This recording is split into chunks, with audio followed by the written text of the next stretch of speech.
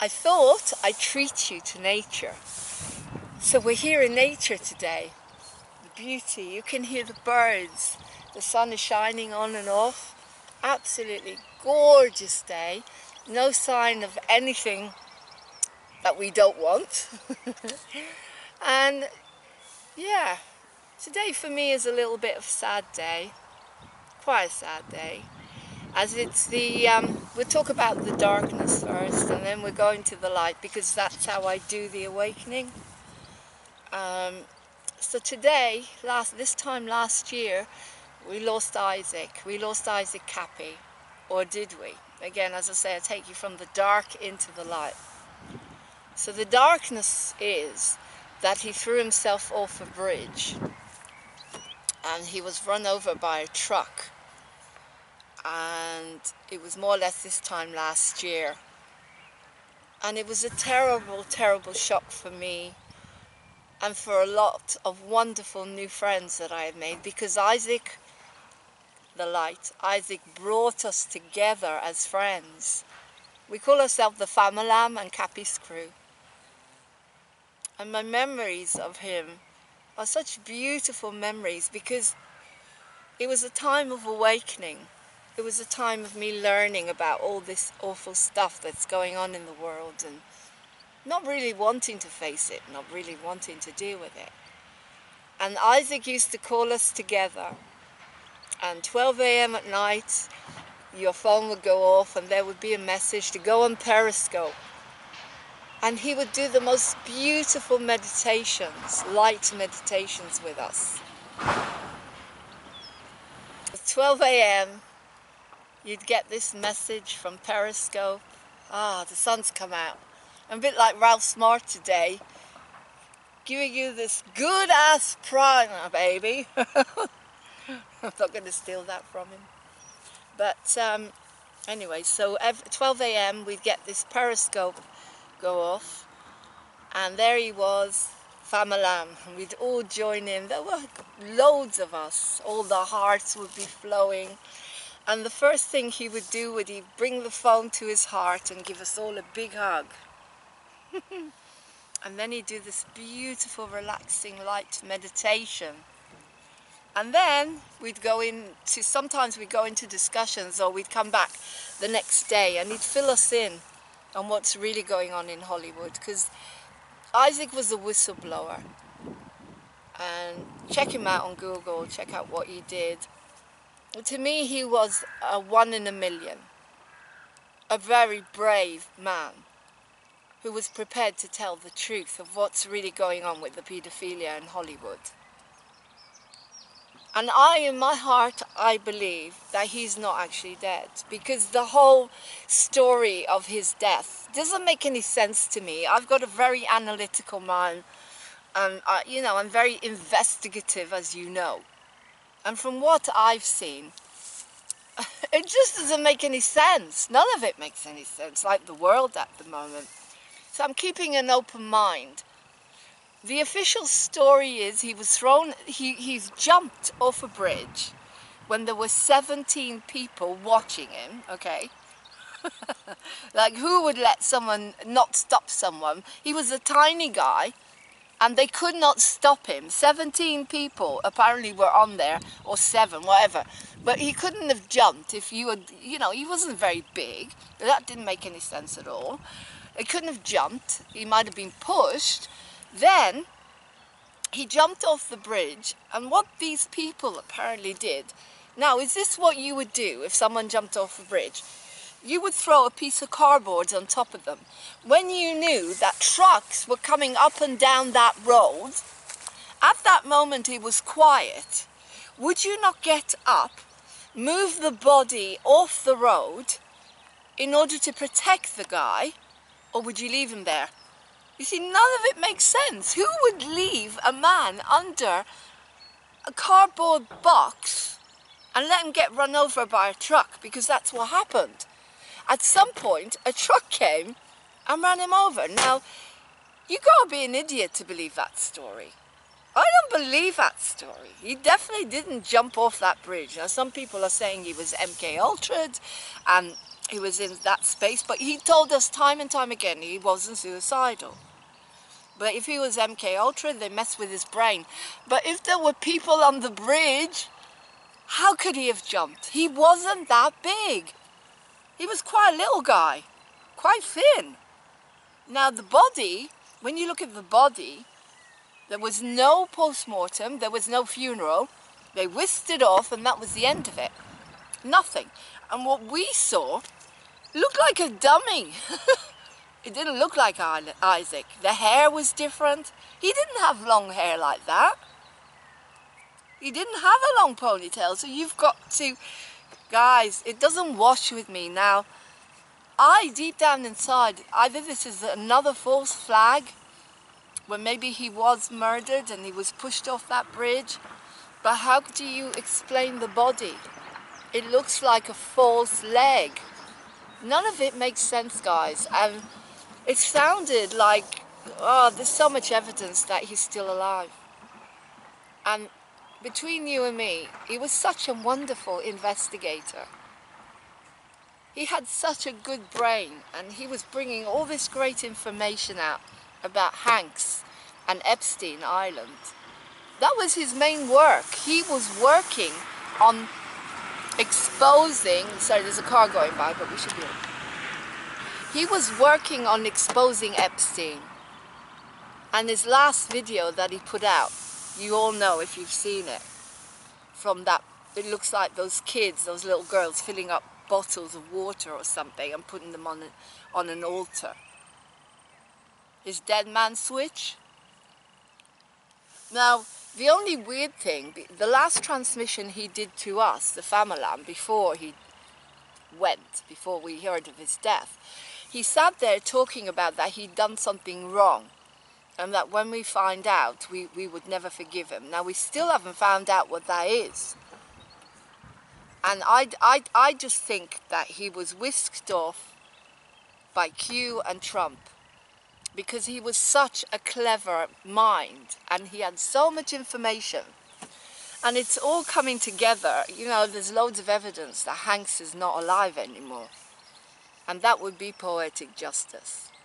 Because he was involved a lot with what was going on here with Isaac. I don't get a gut feeling that he's dead. So what I'm saying is, there was a lot of darkness this time last year. A lot of darkness. And this whole program is to show you how you can use the darkness to come into the light. So Isaac's death was such a shock. Didn't want it, wasn't ready for it. There I am, grieving over my father, getting over all the grief that I'm dealing with. And then I find out this beautiful man has left us, a mentor and a teacher who brought us all together. And that we created Kappy's crew, and you all know who you are. So the light is that that man brought us all together. He created friendships. One or two in particular have come. Lynn and Angie. If it wasn't for Kappy, I wouldn't have met you guys, or wouldn't have got as close to you, and we wouldn't be as close as we are. And it's such an amazing feeling to have a Famalamx, to have people that feel like you, that understand everything when you're in a situation that you're seeking for those kind of people. And that was the beginning for me. Isaac brought us together. Isaac educated us about everything that people are finding out now. Everything. Even Gil Bates. Everything, everything, everything. We would sit there on the periscopes and they'd be streaming, Isaac, can you tell us about this? Isaac, what about the Queen? Isaac, and he was doing his work. He was investigating, and sometimes he was asking us to investigate. And so the darkness, there's so much light in that beautiful man and that beautiful connection that we made between us. So do you see, guys? Today we're celebrating. We're saying goodbye, yes. And this is interesting because I was talking to a friend about death the other day. And I'm Jewish and she's Jewish. And we figured that we were brought up to believe that death is a terrible thing. Sorry, there's a truck going over again, so I'll just... Right. Death is a terrible thing. Death is the end of the world. Literally. And you're brought up with so much fear and so much trepidation to talk about something which is actually not normal. In a lot of religions and cultures, death is a new beginning, a new awakening. I remember having this conversation with a Filipinian friend. Death is the beginning after my mother died. It's rebirth. And of course in Buddhism we're taught not to attach to anything, because nothing means anything. Course in Miracles today, everything, all the new philosophies are that death does not exist. The body cannot die because the body does not exist. So Isaac is here, either spiritually or in our hearts. Even though his body may be gone. But I personally believe he's working with Q. So today, as I say, this is lesson 17, I think. Oh my God, synchronicity, 17, Q. Where we go one, we go all, guys. And Q exists, Q is definitely there, do your research. I believe that Isaac is now part of Q. He may be in another dimension because we don't know enough. We know there's aliens in other dimensions that are helping us. Maybe Isaac has moved on. Maybe he was from another dimension. Everything is clothed with confusion and mysticism, the way we're living every day at the moment. I don't think anybody knows the truth. And even when it's given to us directly, there are some things we know in our gut must be true because you feel it and you know it. We know that the world as we knew it is not the world that we want. We know that the things that are happening to innocents, as I've put on the interview, and children, is darkness. But the knowledge of finding all of this out, thanks to wonderful warriors like Isaac and Mitchell, who we protect with all the love in the world and all the light in the world.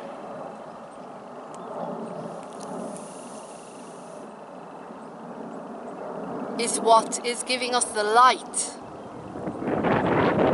to wake us up and bring us to a new beautiful world of compassion, where we work together with loving aliens and learn technology and how to heal ourselves and how to fly. Wouldn't it be great to fly? But the focus of today is on commemorating a light. A light, a beautiful light.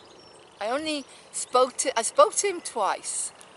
The first time he was going through a lot and we advised him to come to England he was working all the time, he couldn't switch off, and we wanted him to go to a Buddhist retreat, and I spoke to him directly on Skype. And the other time was when he was having an auction. I'm going to find that video, I've got it somewhere, and he waved at everyone and said hi, and we really saw him. And if he was around now in body, I'd have him on Moving on TV, I'd be interviewing him, I'd be talking to him. Because thank you, Isaac. There's lots of misconceptions and ideas going on about you as well, and maybe we'll never know. But I want to say thank you, Isaac Kappy. I tip my hat to you, Kappy. Thank you for giving me beautiful friends. Thank you for giving me a tribe. Thank you for waking me up. Thank you for the courage that you had or have that makes me go out and do what I do. You are a light at the end of the tunnel. You always were. Apparently they had a 7-hour marathon, or it's still going on YouTube. You will never be forgotten. Amazing programs like Alice Down the Rabbit Hole is continuously doing programs to find out what really happened. But my prayer is that one day there you will be in a Trump rally with Elvis and and JFK Jr. Who knows, eh? Whatever, I pray to God that you're at peace, doing what you love the most, doing what I love the most, your music. Isn't it interesting that creative musicians, artists are the ones, like me, like you, Isaac.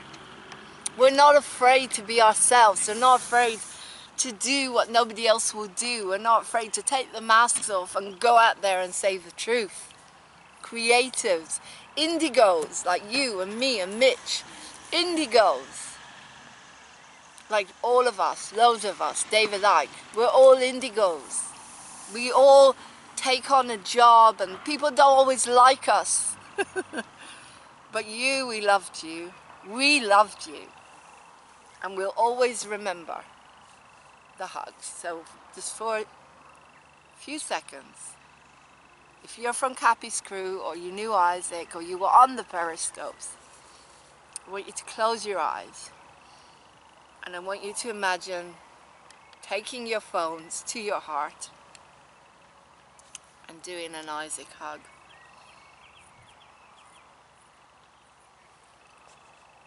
God bless. I'm just going to do, thank you.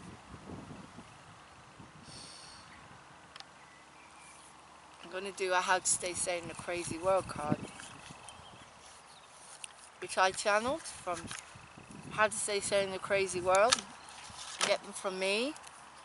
Day-to-day cards to help you stay a bit saner if you're in lockdown.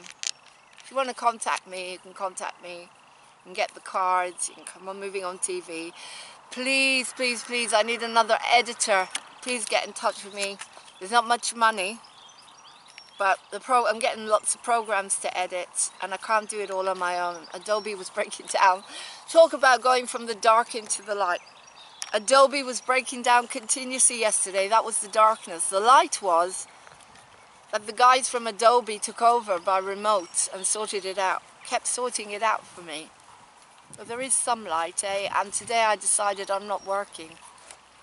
I'm just doing an awakening for you guys, because I said I'll do that every day. Put on yesterday's and do another. And today, as I say, is 17 Q. 17. And the synchronicity with it being Isaac's. You can't make it up, guys, as they say. The synchronicity with the year since you went to wherever you went, Isaac. Anyway, let's choose a card. You can contact me on movingontv1@gmail.com. Nature. Oh, I told you this is crazy. I told you this is crazy. You know, people, like, I tried to get Martin to laugh and say, my God, it's synchronicity. She pulled the nature card and we're out in nature. 17 today. The awakening number 17, and it just happens to be a warrior's memory of someone who I feel is now working with you, eh? Could that be a clue from the universe? As Kellyanne used to call it, a God nod. Today I'm going to connect in some way to nature. I am. I may walk in the park, or if I can't, I will sit in my garden and listen to the birds. I may gaze at a flower and enjoy the colour, the beauty, or the aroma. Nature is green for a reason. Green is the colour of love and the heart chakra. Nature is there for us to enjoy. It's a big wonder of our beautiful world. If you're struggling to breathe physically or feel that you have no space in life, get out into nature. Sit by a tree or water, or hug a tree. You'll feel so much better. Do some gardening if you can. I believe that gardening helps you sleep. as it connects you to the earth and helps you to let go of the technical disturbances around you. Today, I will spend a little time enjoying nature in whichever way I can. Nature. How to stay sane in a crazy world. Nature. Take some time out in nature, guys. Tune into the tarot show. Tarot on the beach is coming soon. Tarot in nature will be next. I will be putting on Cancer, I think today. Well, maybe not today, tomorrow, once I get my energy back. I will be putting on The Awakening. And we're looking for people to come on Moving On TV to host their own shows, as I say, an editor to make the programs that I'm filming. I love you lots, guys. Take care. Sending a kiss and a hug. We love you, Isaac. Love you, Famalamx. Peace. Shalom, salam, shanti. Stay well. Stay happy. More than anything, stay wide awake.